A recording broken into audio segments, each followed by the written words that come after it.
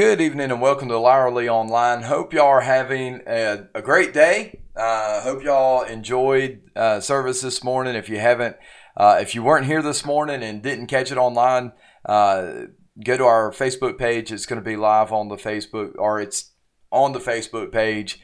If you're friends with me, I shared it this morning as well. But again, hope you're having a great day. If you have any prayer requests or concerns, drop those in the comments. If you're watching this from the website, you can scroll down to the bottom there, and there's the prayer thing that you can fill it in. If you're on YouTube or watching this on Facebook, obviously you can put it in the comments. But anyhow, the announcements are pretty much the same. We've got kids and youth on Wednesday night at starting at 7 o'clock. Now, if they want to eat, they can come here a little bit early and get a chance to eat.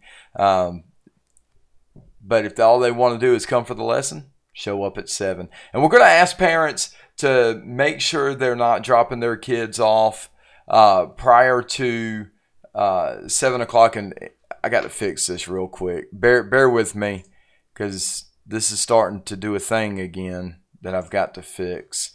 And so I'm going to go mute for just a second.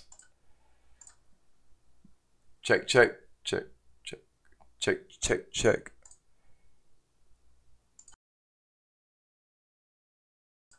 Check, check, check, check. Okay, I think that fixed it. Yeah, the timing is back right. This thing's been being weird tonight. This is like the 4th time I've had to stop recording and start back over because my microphone or my audio is doing something weird. And I don't know if it's my headsets or if it's my microphone. It's always something. It's always something. I'm so glad. I'll be so glad when we're like 100% back in the building and not having to do online stuff. I've enjoyed the online stuff. And I'm probably, whenever we are 100% back in the building, and I may do something like this, use this setup to do like a, 5, 10, 15 minute podcast kind of type thing, maybe. We'll see. We'll see what time looks like to maybe do it on a Tuesday or a Thursday or something like that. And it'll probably be apologetics based, or something. An idea I've been kind of tossing around is kind of scrolling with as I'm going through and I'm scrolling on my social media and I see something that jumps out at me, to kind of address it and address it from a biblical worldview. I've kind of been tossing that idea around a little bit, and it won't be anything dealing with politics or stuff like that, but it's just stuff that you see while you're scrolling, and worldly things that you see as you're scrolling, and kind of addressing it from a biblical worldview. It's kind of but anyhow, I'll be glad when I'm not doing like Sunday night and Wednesday night lessons like this. But speaking of a Sunday night and Wednesday night lesson, let's jump right into it. We are in the book of Acts, the Acts of the Apostles. And this week we are going to be in chapter 18. So chapter 18 of the Acts of the Apostles. And to give you an idea of what's been going on,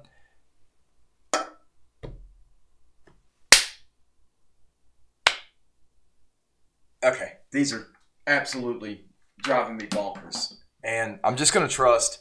I'm just gonna have to trust that I'm not getting any feedback or anything. I'm gonna try to watch my histogram there on the bottom because for some reason my headphones are constantly getting backed up. Anyhow, the audio is coming back slower and slower through my headphones. Which is so weird. It's been driving me crazy. This is, like I said, like the 5th time I've tried to record this because it's been doing that. Anyhow, we've been in the Acts of the Apostle, and basically what's been going on thus far is last week we talked about Paul in Athens, and Paul goes to Athens and he delivers what I consider one of his best sermons. Just an awesome sermon, and he takes the unknown God that these Athenians are worshiping, and he uses that as a springboard to talk about Jesus. And they're kind of listening. They're kind of on board with what he's saying. Then he brings up the resurrection. He brings up some supernatural stuff.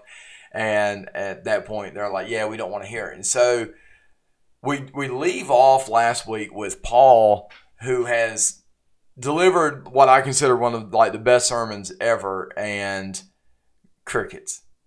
One or two people maybe get saved, but for as good of a sermon as that the thing is, it really doesn't get the response that you would think that it should get.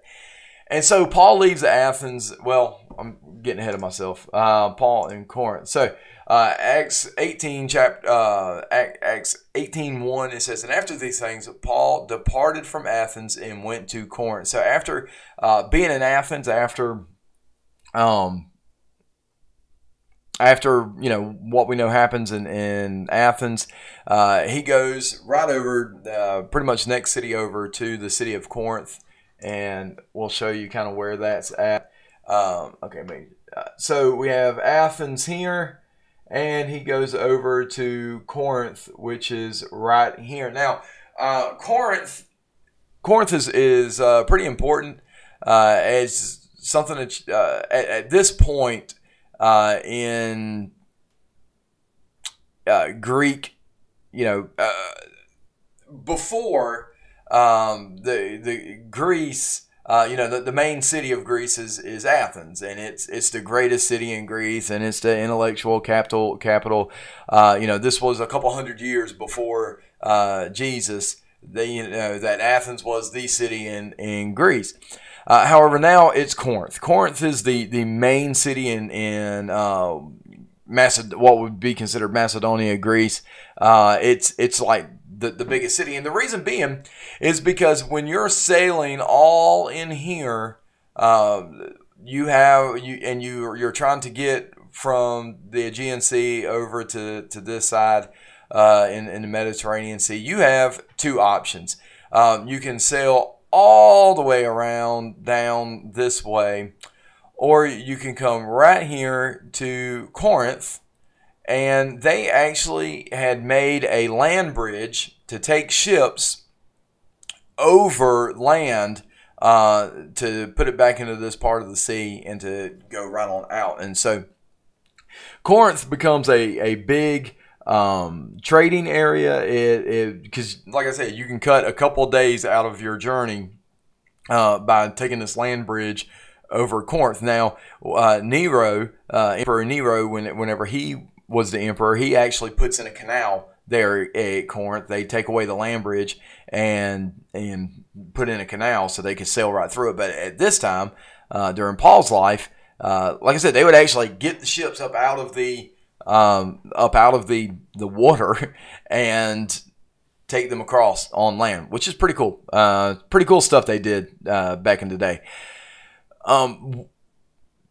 So what this does for the city of Corinth is it makes it a trading hub. It makes it a, business, traders and sailors and merchants and all that came to Corinth, and it was really important for that reason. And so it ends up being the biggest city in Macedonia.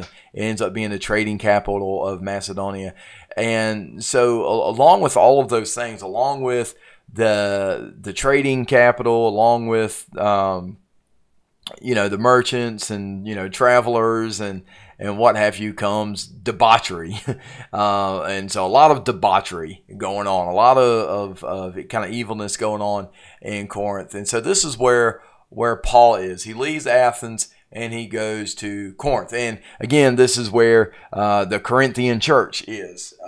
So this is also, as we are studying this, keep in mind that not only are this has other implications than just the book of Acts. It's also 1st and 2nd Corinthians. This is the church that this was written to. Anyhow, so let's continue on. Let me get... Oh, my mouse is over here. It's one of those days, being one of those afternoons. Acts 18:2.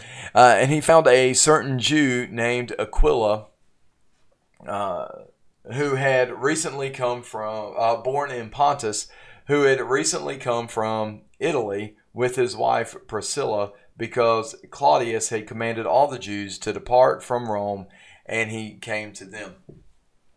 So, Paul, this is, of course, Aquila and Priscilla, two famous people who are pretty famous. We hear a lot about them, not a lot, but famous B characters of the Bible. And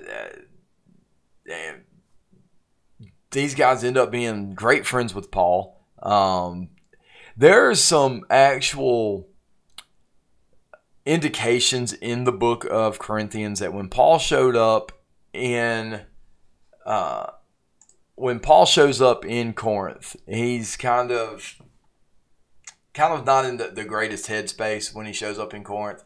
There's, if we read into the book of Corinthians, it says, hey, when I got to you, Paul starts describing his mental state, and that it's kind of bad. He was kind of down, it seems like. And you can see why. I mean, he's had the first missionary journey was by and large a big success. And this second missionary journey he's hit a lot more potholes. He's hit a lot more bumps in the road in this second one.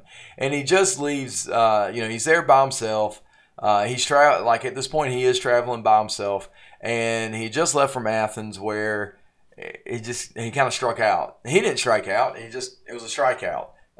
He did awesome. Yeah, the sermon that he delivers in Athens is an awesome sermon, but it falls on hardened hearts. And so there's some indications in his letters to the Corinthians that when he showed up in Corinth, he was pretty down. He was pretty discouraged. He was pretty down, and he meets Priscilla and Aquila, and just the right time. And so let's see what all else happens with Priscilla and Aquila. It says, so because he was of the same trade, he stayed with them and worked, for they were by occupation tent makers. So he meets Aquila and Priscilla, and they are by occupation tent makers. And so this goes back and it goes, well, what was what was Paul? Was he a Pharisee? Was he a Christian? Was he a tent maker? All of the above. Was he a rabbi? All of the above. A lot of times Pharisees were rabbis and rabbis were Pharisees, and regardless to what you were, you had a trade. Even if you were a rabbi, a teacher, you still had a trade. Jesus was a rabbi, but he had a trade. He was a carpenter. And so Paul would have learned a trade, and typically you learn your trade from your father.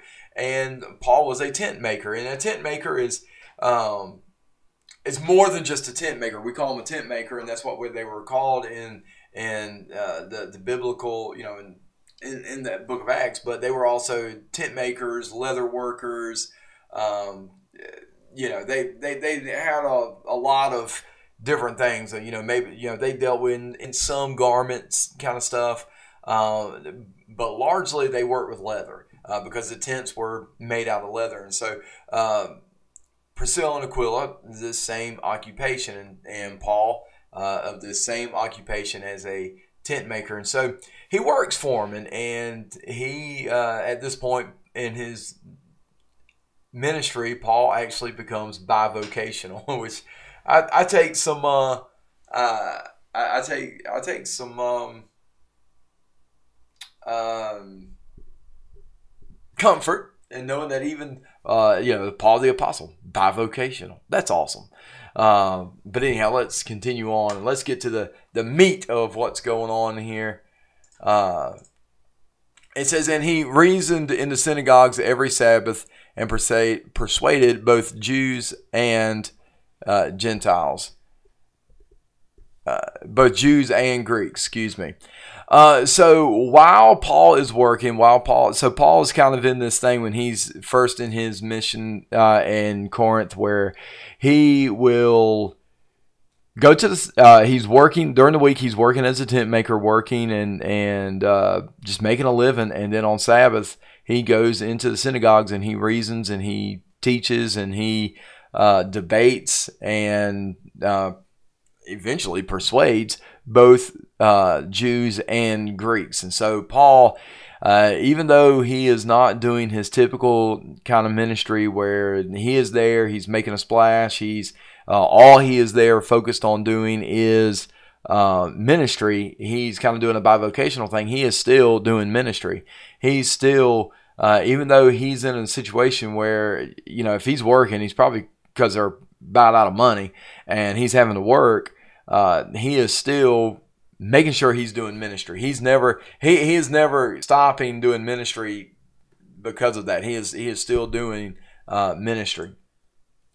18:5, and when Silas and Timothy had come from Macedonia, Paul was compelled by the Spirit and testified to the Jews that Jesus was Christ. And so when Silas and Timothy meet up with him, he shifts gears a little bit. Instead of just persuading them and instead of just arguing with them, he is full blown preaching. He is full blown preaching Jesus and teaching Jesus, and it is the the warm up is over. The little bit of hints here, the arguing, the debating is over. Now we are full blown preaching Jesus and doing what Paul typically does whenever he comes into a city. Acts 18:6, but when they opposed him and blasphemed, he shook his garments and said to him, "Your blood be upon your own hands. I am clean. From now on, I will go to the Gentiles." So Paul, again, he's been preaching to the Jews, teaching to the Jews, and trying to convince the Jews. He has been debating with them. He has been giving them logical arguments. He has been doing all of these things. And when Paul or when Silas and Timothy show up, he switches gears from kind of the debating and the intellectual arguments and this to full-blown preaching Jesus. And when he does, they oppose him. And not only do they oppose him, they blaspheme Jesus and they blaspheme, they blaspheme the gospel. And in doing this, what he does is he shakes his garments and says to him, "Your blood be on your own heads." And the shaking of the garments is similar to, or is the same concept of what Jesus says of wiping off the dust from your sandals. Whenever a Jewish person would travel to a Gentile country and return to the Holy Land, return to Jerusalem, return to Judea, what they would do is that they would wipe the dust of the Gentile nation off of their sandals, and they would do their garments. They would shake the dust out of the Gentile dust out of their garments before entering into Judea. And it's basically a sign of disrespect. It's a sign of, I don't want anything to do with you. I don't want anything to do with the Gentile nation that I have been in, because I don't even want to bring the dust from this Gentile nation back into the promised land, back into Judea. And it's kind of a Jewish insult. It's kind of like I'm completely done with you. And that's what Paul's doing here. And he says, listen, I've preached to you, I've taught you, I've told you the gospel, and you've rejected it, and it's on you now. You will never be able to stand before God on Judgment Day and say, yeah, Paul never told us, because Paul told you. And sometimes as Christians, we've got to learn this. And again, this is something that, last week I brought this up in a sermon of that. We have to, as tough as it is, we've got to sometimes, with some people that we have been preaching to, some people that we have been teaching, people that we have been ministering to, sometimes we just have to leave them alone for a little while. I'm not saying don't pray for them, but sometimes we just have to come to a place where we go, I've told you, I've shared with you, I've lived out the gospel in front of you.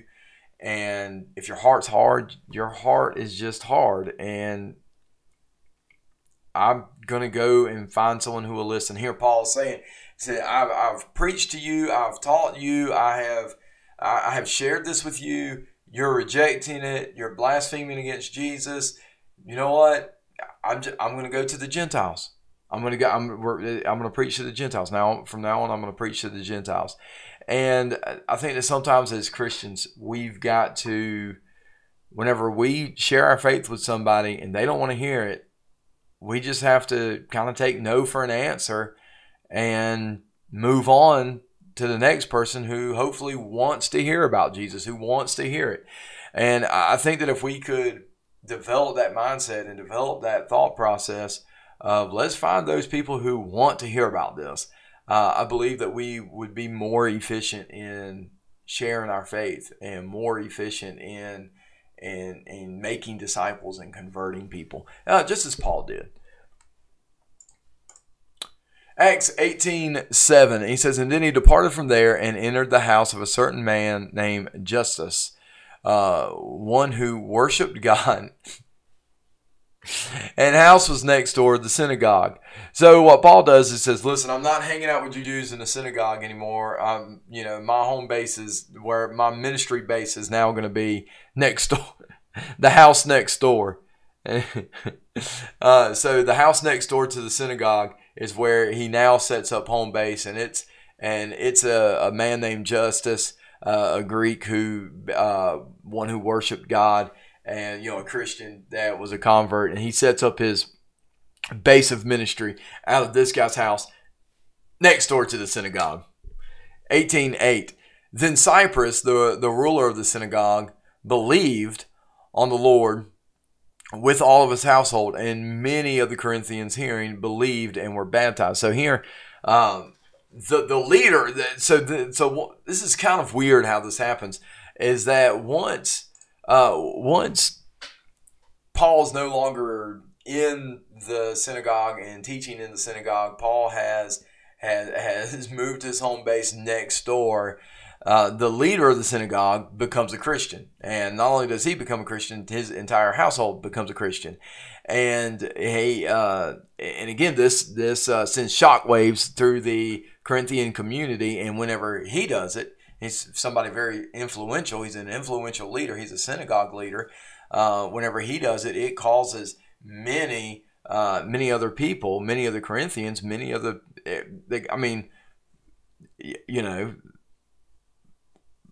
The leader of the synagogue accepts it. He's the smartest guy we know about the Torah. He's the most devout Jew that we know, and he believes it. So there may be something to this. And because of him, several people came to Christ. But also because there was him and several other people coming to Christ, this also it got good attention, and then obviously it got some bad attention, as we're going to see. Acts 18:9. It says, now the Lord spoke to Paul in a night vision, saying, do not be afraid, but speak and do not keep silent. And so here is in this chapter we see Paul getting encouragement from old friends, from or new friends through Priscilla and Aquila. Paul getting his encouragement from old friends of Timothy and Silas. Paul getting encouragement of seeing some moving in his ministries. His ministries are doing well, and a key person gets saved and brings people with him. And then here in verse 9 we see God actually himself encouraging Paul and giving Paul some encouragement to keep on going. And sometimes we just need encouragement. Sometimes leaders need encouragement. Sometimes Christians need encouragement. And these are the places that we can find this encouragement. Acts 18:10, he says, for I am with you, and no one will attack you or hurt you, for I have many people in this city. And so God is saying to Paul, says, listen, keep up the fight here in Corinth. Keep up the fight here in Corinth. This is an important place. It's an important city. I know that it's filled with debauchery. I know this has been a tough missionary journey, but there are many people in this city that if they get the gospel, they will probably respond to the gospel. And there are many people in this city that are seeking after me, and there are many people that God is telling him you can have that there's going to be an awesome church here. The church of Corinth, the Corinth church is they're going to have their problems, and you're going to have to write them to kind of upfront letters about, hey, you need to get yourselves right, but they're going to be two very successful. It's going to be a very successful church here. So keep up the fight, keep up the good work, keep doing what you're doing. Acts 18:11. It says, and he continued there a year and 6 months, teaching the word of God among them. So Paul has an extended stay in Corinth. He stays here in Corinth for quite some time, for a year and a half. And teaching and preaching and establishing the Corinth church, and it's a super strategic place. It's and Paul probably realizes also just the strategic worth of Corinth, because as like we said, I mean, the Corinth is really the gateway from Asia and Macedonia to Rome and Italy and Spain and that whole side of the Mediterranean that's not in this picture. I mean, Corinth is the gateway through this, because everything that sells through all of here is going to pass through Corinth. They're going to take that land bridge, and so Corinth is a huge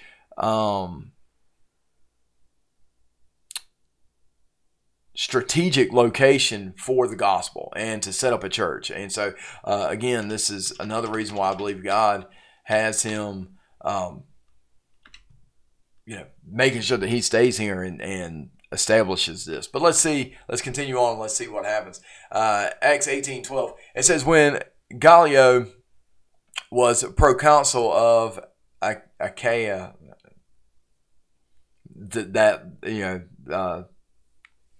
Corinth, another word for the area in and around Corinth. The Jews with one accord rose up against Paul and brought him to the judgment seat. So the Jews that have been opposing Paul, the same ones that Paul, shakes his clothes off, then he sets up shop next door to the synagogue. Then the ruler, the ruler of the synagogue gets saved. All of these things happen, and the Jews want him gone for obvious reasons. They want him gone, and they've argued with him. They've debated with him. They can't get anywhere like that. They've tried to slow down the Christian movement. They can't do anything like that. So, kind of a last ditch effort. Let's bring Paul before the proconsul of this area and see if we can get him arrested. So let's see how that works out. So Acts 18:13, saying, this fellow persuades men to worship God that is contrary to the law. Now,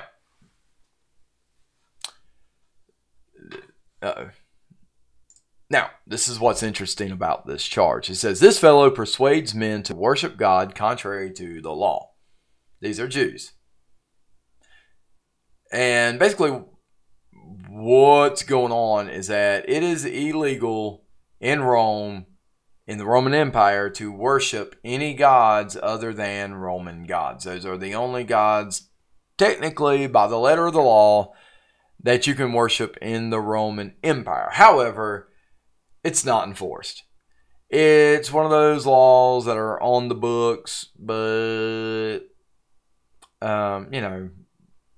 there's Jews everywhere.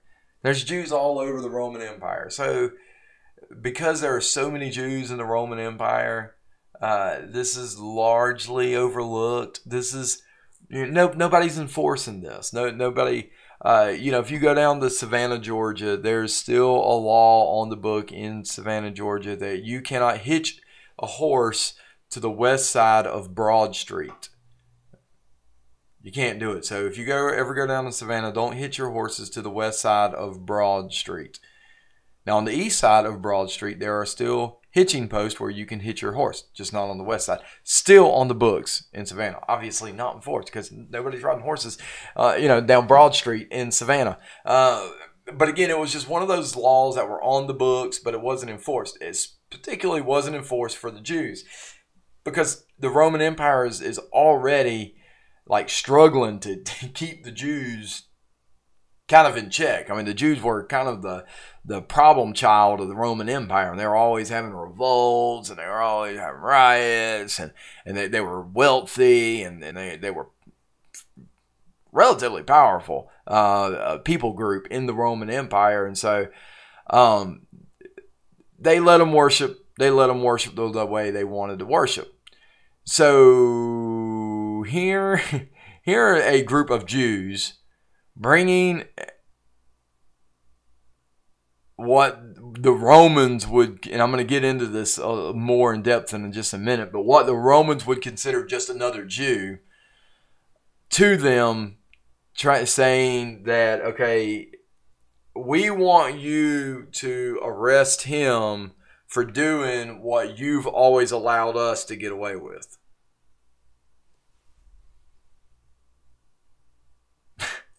We want you to arrest him for breaking the same law that you look the other way when we do. So let's see how this works out for him. Acts 18:14. And when Paul was about to open his mouth, Gallio said to the Jews, if it were a matter of wrongdoing or wicked crimes, O Jews, there would be a reason why I should bear with you. So they bring Paul before the proconsul, and Paul is about to begin his defense. Paul's about to start explaining whatever defense he has. And this guy cuts him off. This guy doesn't even let him testify before he cuts him off and starts just, I'm not even going to hear this. Not even going to hear this. And so let's what else he says? He says, if it were a matter of wrongdoing or wicked crimes, O Jews, there would be a reason why I should bear with you. But this is a question of words and names and of your own law. Look to it yourself, for I do not want to be a judge of such. I do not want to be a judge of such matters. Ouch! Ouch! Basically, he says, I'm not even going to hear this case. This case isn't even worth my time. Ouch. Now, this brings up a apologetical point as well, because opponents of the Bible will look at the 1st century AD and they will go, okay, if Christianity was blooming and Christianity was doing all of this stuff, why is there no Roman reference in the 1st century to Christianity? And here in this passage, it gives us an answer to that. Here in verse 8 and verse 15, it says, But if it is a question of words and names and of your own law. So this proconsul, this Roman, is not seeing this case that is coming up as a Jewish versus Christian case. He is seeing this as a Jewish versus Jewish case. And this passage makes it very clear that the position of Romans in the 1st century is they didn't recognize Christianity as a thing. As its own thing. They recognize Christianity as Judaism. And there's a lot in the 1st century in Roman literature about Judaism being a problem, and Judaism striving in certain places, and Judaism taking off and doing some different things and riots because of Judaism. And it's very possible that some of the stuff that is talked about, the uprisings that are talking about because of Jews arguing amongst themselves, very well could be Jews and Christians arguing, but Roman leaders didn't make any distinction between Jews and Christians. They just looked at Christians as an offset of Judaism in the first century. And there were, guys like Josephus, who was actually a Jew, who was a Jewish historian for the Romans. He made clear distinctions between Jews and Romans, or Jews and Christians. But Roman writings in themselves didn't. But this is why, because Romans just considered Christians Jews, a sect of Jews, and we see that here. This is kind of his attitude, and his attitude towards this whole thing is, this has nothing to do with me. He hasn't committed a crime. This is y'all arguing over your own theology, over a religion that technically none of you should be practicing, but we let it go. I let it fly for you. I'm going to let it fly for him. I'm not even hearing this case. I'm throwing it out. Okay, so kind of an embarrassing verdict here for the Jews. Acts 18:16, and he drove them from the judgment seat. So he's pretty much like, y'all get out of here and don't come here with this frivolous stuff. Acts 18:17, then all the Greeks took Sosthenes, the ruler of the synagogue. This is a new ruler of the synagogue because the old one became a Christian, and beat him before the judgment seat. But Gallio, the proconsul, took no notice of these things. So they take this guy, and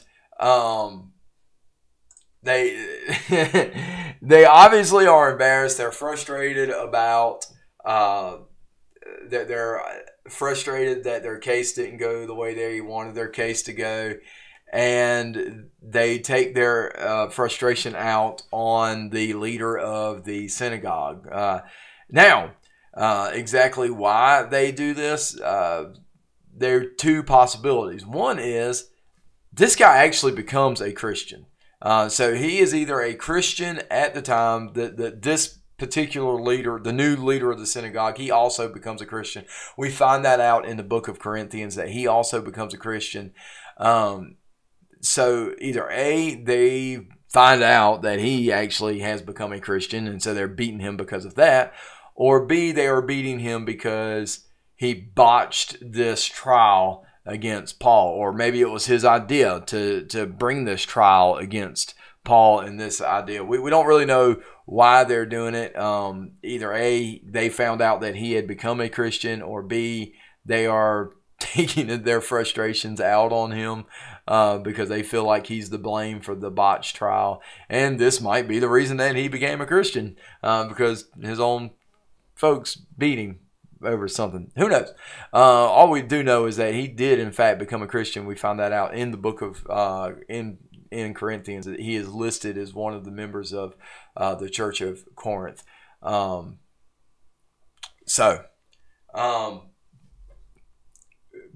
Pretty interesting stuff. Paul gets here in Corinth, and this is the church in Corinth is the most strategic place in Macedonia, because of its location, because of its influence, because of its size. Paul shows up here. He's by himself. We have some indications from the book of Corinthians that he is discouraged when he shows up, and he finds encouragement. He shows up there, and instead of going straight in and doing ministry like he typically does, he does some bivocational type stuff. He makes some new friends and finds encouragement from that. He finds encouragement from old friends when they show up. And just through sticking it out and struggling through it and overcoming, the church of Corinth is established. The Corinthian church is established, and ends up being one of the most important and influential churches in the first century, in the first, second century. Huge, very influential church, very important church as far as spreading Christianity, as far as making Christianity what it becomes. And what we need to take away from this is there is no cookie cutter ministry. There is no, even whenever, hey, we've done it like this, this, and this, and this has worked. Doesn't mean it's always going to work that way. Doesn't mean that there aren't going to be times that we've got to back up and go back to tent making and kind of go back to some basics and rework our how we're doing things to reach a person, to reach a city, to do a certain ministry. And we always need to be, as we are planning ministries, as we are planning, I hate to say programs because programs has such a negative connotation, but even planning programs, as we are doing things, as we are trying to reach people, we don't need to approach that with, okay, well, this, and this is kind of how it's worked before. We can take those into consideration, of course, but the big way we need to approach it is, what is God calling us to do right now? What is God calling us to do in this season, in this hour, in this moment? What is God calling us to do? How is God calling us to do this particular ministry? That's what's important. So I want us to keep that in mind. And again, we're kind of halfway through it, and this is like the stopping point where I kind of have to stop, or I'm going to start digging into like next week's lesson, and then next week's, anyhow, this is going to be the stopping point, and we're going to pick back up with the rest of chapter 18 next week. But I hope y'all have had a great week. Hope y'all continue to have a great week. If y'all need anything, feel free to reach out, and I'm going to close this up in prayer. Lord, we come before you, God, and I just want to thank you so much for this time. Thank you so much for Paul. Thank you so much for his ministry. And God, I just thank you for Corinth. I believe that Corinth was such a instrumental place. God, I want to thank you that you look after us, that whenever there are times that you allow us to go through the trials, and there are times that the trials are over before they start. And God, I want to thank you for the perseverance to get us through the trials when they go full force. And God, I want to thank you for the grace of whenever trials are over before they start. And God, right now, I just want to pray for all of our members. I want to pray for everybody who's watching. God, keep them safe from sickness. And God, I pray that you bring us back to whatever normalcy is going to be, whatever you want for us. And God, I pray that as we are getting closer to what may be normal, God, I pray that we're sensitive to your calling and sensitive to what you want from us and sensitive to the direction that you're going to be taking us. Lord, we love you. We give you all the honor, glory, and praise in Christ's name. Amen. Y'all have a great night, great week, great evening, and I will see y'all online on Wednesday. Bye, y'all.